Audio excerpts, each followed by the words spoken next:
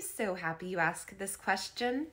So you're concerned because info dumping is just a part of writing a biography of a character, right?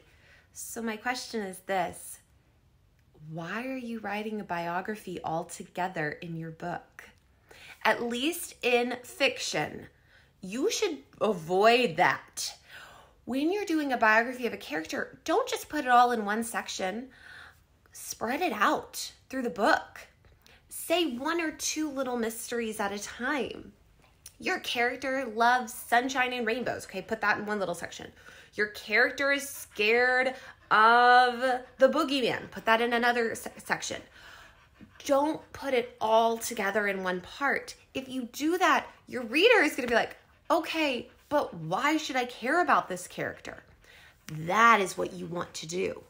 Give them a reason to care, and then sprinkle that biography throughout the book.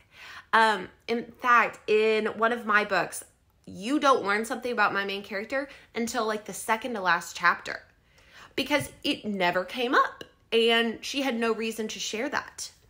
So that's my suggestion. Sprinkle it throughout the book instead of just info dumping all at whatever chapter you're doing that biography in. And I can almost guarantee you your book is going to be better for it.